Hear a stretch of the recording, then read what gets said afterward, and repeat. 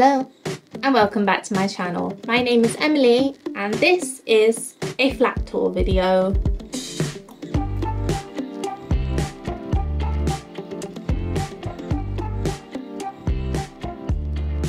So before we get to the tour, I'm going to give you a quick bit of context. I live in a 2-bedroom late Victorian flat on the south coast of England, which I moved into in February of 2020. Now, I'm not sure if you remember anything about what was going on at that time in history, but it wasn't long after moving into this flat that the world went into lockdown and I found myself in a half-functioning flat in a town where I didn't know anybody, which was an interesting turn of events for me. And what did I do with that time? Well, like any sane person, I of course filmed a YouTube tour of my new home, and it was of course very terribly done. Luckily though, it does mean that I have at least some usable footage of the flat when I first moved in, which I will be harvesting and splicing into this video. Let's get on with the tour. We're going to start off in the downstairs hallway, and first I'm going to put in footage from 2020 of my downstairs hallway so you can see what it looked like then.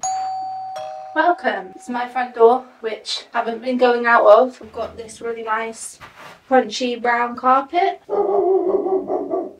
This is the hallway from the other angle. This side of the wall is paneling, which once it's not so crappy will look really nice. Got some ceiling roses. One of them is missing. Flaking paint. The big reveal. And as you may be able to see, not a huge amount has been done in the last 4 years down here. This panel wall literally hasn't been touched because I do think I want to do this a colour, but what colour I don't know. And even this hasn't changed, this beautiful flaking design. The only real thing I did manage to achieve in the last 4 years is pulling up the floor to reveal what is quite a broken and fucked up floor underneath it. Sadly, they're not salvageable. I don't know what I want to do on the floor down here. Possibly just paint those and replace these, or put matting here. Kind of one of those jobs I'm avoiding. The other thing I've had done down here is I had this shelf installed because I thought it would be a handy place to have things, and so far all it's got on it is an empty letter rack and a print that's falling down in its frame. That's my meter box up there. I'm excited to do something to this space, but I really don't know what it is I want to do. I love the window above the door, and I think I want to put some sort of coloured window film up there. And then paint a colour. I think I need to fix the missing ceiling rosette still. It's so dusty and spidery that I kind of just avoid it. So that's the state of the hallway. And this is a job and a video that I hope you will see sometime this summer. I'm going to be working on it next after the toilet. This is the view up the stairs. The radiator landing is a good place to stand and peek out of the front door. If I think the postman's coming, I do this. So that's something. Look at that. The ugly light leads up to the skylight, which is a nice thing to have, only this one is covered in bird shit and cobwebs. There's also quite a lot of damp staining from the roof, which needs some work, but that's easily ignored for the time being. It's gonna be hard to clean or paint this hallway because it is so tall, and I don't know if I trust myself with ladders over these many stairs, but that's a problem for another day. We've got the first of many creepy brown handprints over here, and then in the cupboard, which doesn't have a handle but it does have a hole. Oh, I did not know how much paint was up there. Now I do. Gas meter, little bit of carpet.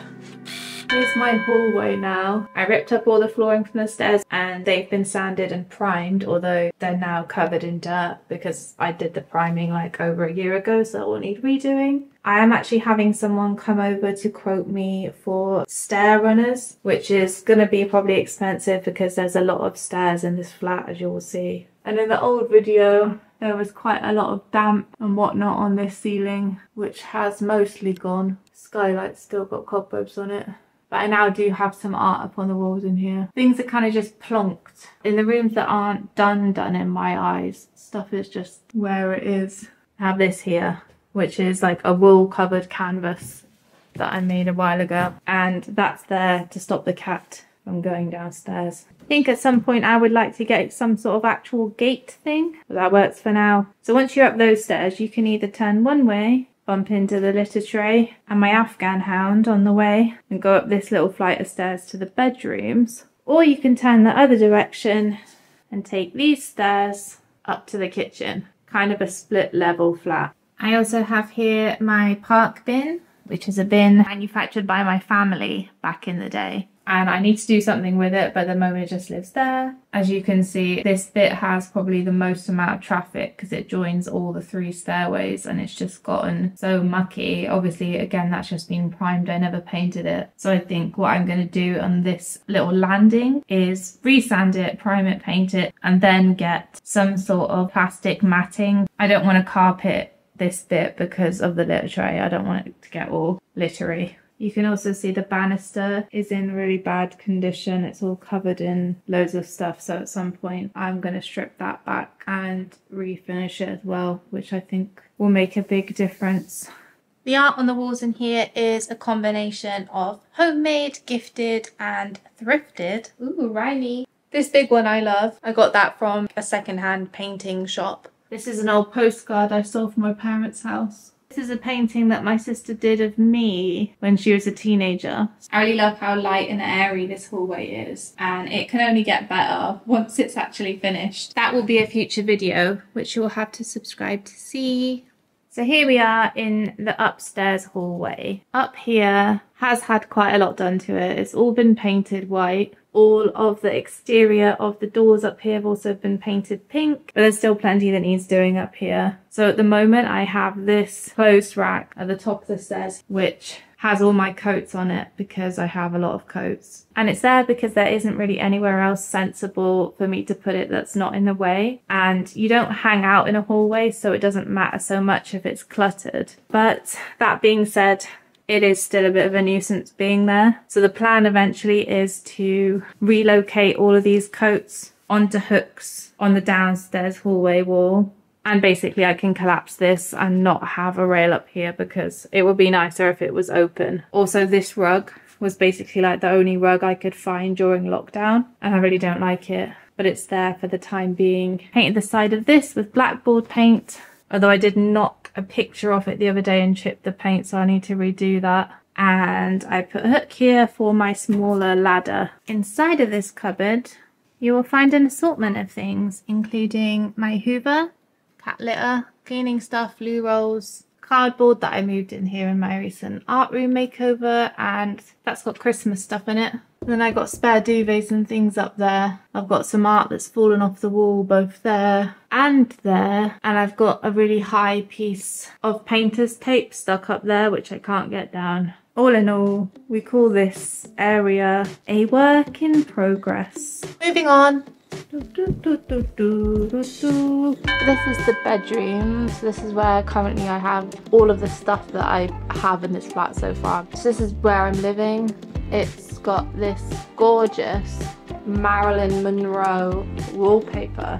There's issues with the roof, so I have a massive damp patch. Over here we've got my collection of mirrors. This is my bed, or my mattress I should say, so this is where I sleep. My armchair, that's where I sit.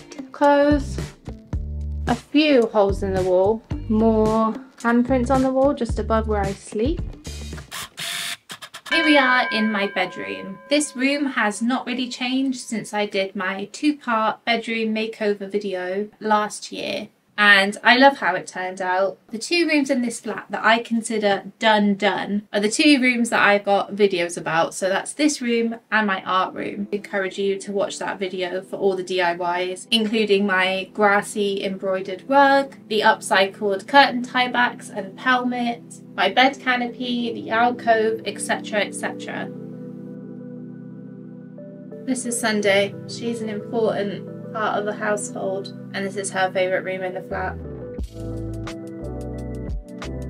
Let me give you a quick show around. So we've got the bed with the canopy. I wanted a lot of art and colour in this room, which I think I achieved. DIY paper mache light fixture I've got this beautiful rug that my parents always had in their house and gave to me. I've got this amazing blanket which my gran made with her gran, and now I have it. Love this cushion, that's from a charity shop. My incredible crochet wall hanging, which I wish I could say I made, but I didn't, it's from eBay. A matching cat bed that I made for Sunday. Haunted child painting, again eBay. Little tiny lamb from a charity shop. Then I've got the daisy DIY that I did for this old gas pipe. This wardrobe was one of the first big kind of more expensive items of furniture that I bought. It's perfect for someone like me who both has a lot of clothes and also likes looking at their clothes. From my bed I can see all of my different knitwear. As much as I love vintage furniture, the wardrobes are just too tiny. Let me give you a quick wardrobe tour. So over this end I've got all of my dresses. Underneath I have a tray, oh that is so dark, of folded trousers. Here I've got skirts. These are all kind of tops that require hanging, jackets. I've got some more skirts, shorts, trousers, jeans, and my beautiful array of knitwear. This is honestly my pride and joy. We've got tops, pajama bottoms and whatnot, and then the bottom one's full of t-shirts. So yeah, that's the bedroom. It's just a really dreamy, calming space, in my opinion. Someone else might think otherwise, but I love my bedroom. It's the next day. I had to stop filming yesterday because my camera died, and then by the time it was charged, the light had gone, so you could not see the things I was talking about. But I'm back today to finish off the tour. Yesterday, we got as far as the bedroom. Here it is again today. Looks much the same. And now we move on. So we've got the bedroom right next door to the art room. This is the spare bedroom. You can see my entire bathroom suite is currently in here because my bathroom was supposed to get done 2 days ago, or start getting done 2 days ago, and that's obviously been cancelled. This mantelpiece just slots right off. And then this wall is all covered in shine. I'm not going to do any kind of in-depth on this room because I've literally recently put out an hour and a half's worth of content about me making over this room. So that's the place to go if you want more in-depth on this room. The only thing that's different since filming that video is that there's now a unicycle in here. This was in my living room and I've moved it in here. And before you ask, no, I do not know how to ride a unicycle. I have it because my mum went through a period of wanting to be a clown, and so she got a lot of clown related things such as this unicycle, and I would love to learn to ride it at some point. But yeah, that's there now. And this is the rest of the room. I have loved it since I finished making it over, but I know it needs to get messy again now because I've got lots of projects to get going on for the rest of the flat. So yes, onwards we go. And then you come through to the toilet. So one unusual feature about the flat is that there's a bathroom with no toilet and a toilet with no sink. To get between the two, you have to walk through the living room. So you have to walk a fair way to wash your hands, which isn't ideal. Beautiful loo roll holder there. Nice hole. This is my next big project that will be on this channel, is the makeover of this room. As you can see, the walls and ceiling have all been reboarded and plastered. Seemingly the guy was a bit messy, and now I have all of these brown stains on my wall, which really isn't ideal in a toilet room. It just sends out the wrong energy. There's more down there as well, and that just looks so sus. The toilet has been changed and a sink has been put in. This is a vintage shooting range poster that I got on eBay ages ago, partly because I just really enjoy her jacket. What a great colour. I'm going to blur out what she's holding because we don't endorse that on this channel. I got this toilet roll holder. This is a vintage Bakelite holder from eBay. I also got this vintage toothbrush holder from eBay and this amazing 1980s ceramic circular mirror. In terms of what I want to do in this room, I want to paint, possibly in blue, maybe some murals on the wall. I like the idea of doing a painted kind of stained glass effect on that blind. And I think I need to change the floor. But I'm going to go into more detail on all of this in the designated video coming up. That's my sad little toilet room. Let's hide it away in shame for now. And then we come through to the one room that has had some work. Well, it's the only room I've been doing stuff to, which is the living room. It's a really amazing room. Pretty vast. It's got amazing ceiling, which is the same as in the bedrooms. It looks significantly better than when I moved in. There was really horrible wallpaper on this wall and this cupboard was a bit of a state, so I've been focusing on like stripping things back, painting. Spent a lot of hours stripping paint off these stairs and I've started repainting them. Show you the view down into it. I quite like that you have to step down into it. It feels like a swimming pool or something. If I was going to describe the decor style of this room, I would probably say it's chaotic grandma, which is particularly apt because I do have things from both of my grandmothers in this room. This painting was from one of my grands and this wedding dress was my nan's. It's really hard to know where to place furniture in this room because there's just something on most of the walls. It's like a thoroughfare between the front of the flat and the back of the flat, so you can't block either of these doors. There's a fireplace, there's a built-in cupboard, there's a window. So it is tricky to arrange it, and I've had this room in so many different configurations.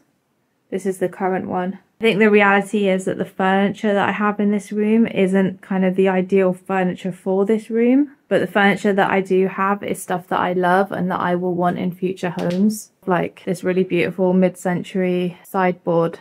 It's absolutely not a room that I would consider done. In fact, it's kind of become a dumping ground for lots of different things, including frames and stuff to go elsewhere in the flat. At the moment, I've just got this assortment of stuff chucked up on the walls. I quite like how shambolic this room is, to be honest. It feels cozy. It feels like lived in. This was actually a baby blanket that my aunt made me when I was born. This is one of my favourite cushions. And this vintage pink velvet chair I got for free. And it's really uncomfortable. Dead plant. Had to block off the fireplace, even though it is like a really beautiful Victorian fireplace behind there. But the top of it's broken and I'm worried that Sunday will scrabble up there. So it's got a chalkboard with a sad face on it in front of it at the moment. And then also just another little chair, some cushions and that cable reel, which I'm going to DIY in an upcoming video. This built-in cupboard is my linen cupboard and it's got all of my linens, as you would expect. Got this big floor length mirror, which I got from Maid. Little vintage bamboo stacking tables. This amazing mid-century rug is from a charity shop. Then that shag rug was from Maid, I think. I've got a really basic girl IKEA pendant. This is one of my favourite things that I have. This is a housewarming present that I got from a friend when I moved into this flat. And he's a vintage Italian spaghetti cat and his name is Harvey. And I love him. This like illustration of a smarmy lion was my dad's and I pinched it from him. I just like how shady he is. These were made by my boyfriend's mum. And this postcard was a present from one of my friends who thought I would like it, and I do. And then the most important part of any living room, a slightly annoyed cat who wants to go back to sleep. Now we go up these stairs, into the hallway and into the past. And then this brings us through to this little hallway. Nice. Someone was measuring themselves here. This is where the loft hatch is. I haven't been up there, but apparently it's full of crap. I installed a baby gate here to stop Sunday getting in when she occasionally has a pissing spree. And at the moment I'm using an assortment of things to keep it shut because it doesn't have an actual latch. Now you come through this hallway. I painted this section pink and yellow, and at the moment this is the most colourful bit of the flat. Even painted the roof hatchlet. And I found this lampshade in a charity shop, which was the absolute perfect match for this colour scheme. Got this cat picture up here because that's how I imagine I'll be if ever someone pulls the ladder out from under me. Behind here I've got my big ladder and some of my work overalls. Let there be light. And then you come to my beautiful bathroom. This really is a stunning room. This was my handiwork. I was trying to strip the wallpaper. The builders advised me to stop doing what I was doing because the sink and the radiator could fall off the wall. So now I just live with that. This is where I keep my collection of dust. Triangular cupboard, which is quite unusual. Apparently, the pipes in here are made of lead. So this shower has been built onto the side of a cupboard, which doesn't seem that secure to me. Shower doesn't work and the bath leaks, so I can't fill the bath properly. So here is my shower. I just fill it up and I pour it over myself, which is super fun. The walls are black, as you can see. Cheery. Another notable feature is there's no door. There is no door on this room. So luckily I live alone, but still just for the feeling of privacy would be nice to be able to be washing with a bucket and not feel like people could just peek around the corner. And here's the bathroom now. Certainly it's an improvement on what was here before. There's no more black walls, no more half broken walls. There's a working shower with a big shower head, which we love. After 6 months of showering with a bucket, I cannot tell you how amazing it was to suddenly have a really good waterfall shower in my house. I also put these shelves up, which I upcycled from the top section of a Welsh dresser that I got for free. Then down here, we have a little vintage plastic mirror next to a tiled piece of work that I made at uni. This was all about bulimia actually, which is cheery. And this 40s like decorative jug, which I just love the colours of. The sink is one of my most treasured possessions because I carried this across London in a suitcase after winning it in an eBay auction. And I did not anticipate how heavy what is not huge of a sink would be. It was a mission, but I got it and I got it back and I got it installed in this flat. And I think it's beautiful. It just adds a pop of colour. I painted the attachments that came with it pink, which I think looks cute as well. I attached this to the wall for my toothpaste and stuff. And I've got them in this beef dripping pot. And then I've got this little vintage Wade wiggly pot that is genuinely perfect for keeping my electric toothbrush head in. So there's bits in here that are working well. It's just not fully realised yet. Also, fuck bathroom scales. I think I should get rid of those too. The mirror my mum got for me from a charity shop because she found it for £1. The clashes in the shades of green really intrigues me. I don't know. Then I put some towel hooks up there. I'm ashamed to show you the state of the seal. I need to sort that out. I opted not to get an extractor fan installed when I had the bathroom done because I really couldn't afford it. And I suppose I'm regretting that decision now. I also am considering painting a colour in here, but I don't know. This is what it looks like at the moment anyway. Again, the sink is the star of the show, so until I get on to the rest of it, it saves the day.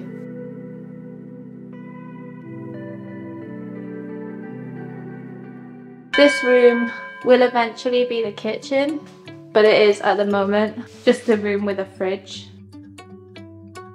The floor is laminate, but it's been put down over the top of carpet. Finally, we get to the current kitchen, which is at the very back of the flat. It's petite. I did a massive clean in here when I moved in because it was truly disgusting. There's this mold area. It was all this wallpaper, which I think they'd chosen to match the tiles, and it just looked like a headache in a room.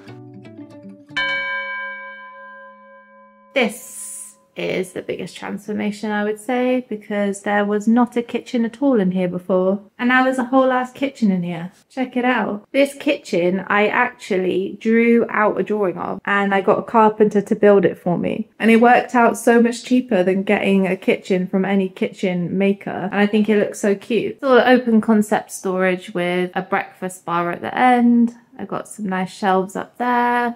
These bar stools are also from a charity shop and they were £2 each.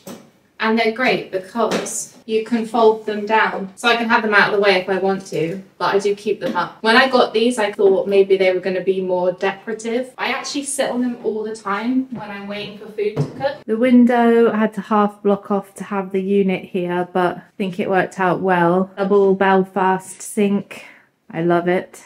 One of the reasons why this room was so perfect to turn into a kitchen is because it already has built-in cupboards. This one's mainly got Sunday's food in it, but also drinks at the top. And then this big one is like the perfect pantry type thing. So I've got all of my dried goods, baking stuff, spices. Looking at this, you might think, hey, she likes cooking, but it's a lie. I hate cooking. Down here, we've got cat box, bins, and suitcase storage. Still got the beautiful red fireplace there. And above it, I've hung this parasol that I got off eBay that says thank you on it. And I put a hanging light bulb behind there so that it's kind of like a nice moody lighting of an evening, because I never like to turn on the big light. As you can see, we have a damp problem in this room, and that's from issues with the roof, which is due to be fixed next month. But that's just a bummer that in the meantime we ignore.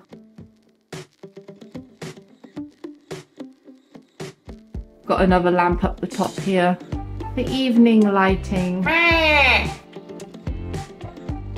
Got this rug from a charity shop for 20 quid. Look how big it is. This is a photo of my parents' kitchen with my park bin in it. And then I also have this painting that I did of my mum in the kitchen. And then we also have this, which is one of my favorite things. This was actually in my last house share in the kitchen, and when I moved out I took it. It's just a lady with all steam in her face. So we're doing kitchen themed decor in the kitchen, which is maybe a bit on the nose, but who cares about that? I have these really nice bamboo shaped drinking glasses, which I think are vintage, and these were also charity shop, 50p each. Nice selection of charity shop magnets. This little guy and this lady. Don't know who she is, but she's gorgeous. Then I've got this, which my boyfriend made of me for Christmas. And I also have the matching catty, which he made me last year for my birthday.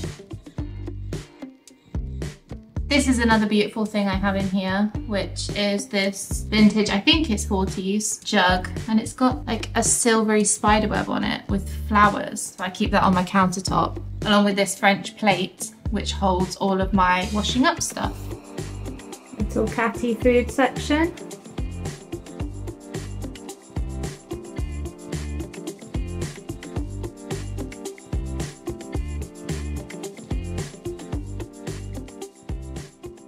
Finally, going into what was the kitchen, we now have a beautiful matching utility room, which I also got a carpenter to make, but a bit later than I got the kitchen done for money reasons. And in here I've got all of my laundry stuff, all of my DIY stuff, tools and whatnot, cleaning stuff, gardening stuff, and it does the trick. The roof issues also apply to this room too. I've got these D rails up here. Top one I use for spare coat hangers, and the bottom one, when I'm drying clothes, I hang them there to dry. And then I've also got this vintage era, which I use as well. I bought this when I was 18 and moving to uni, and my dad thought I was mad to get this vintage wooden one, but I've kept it ever since.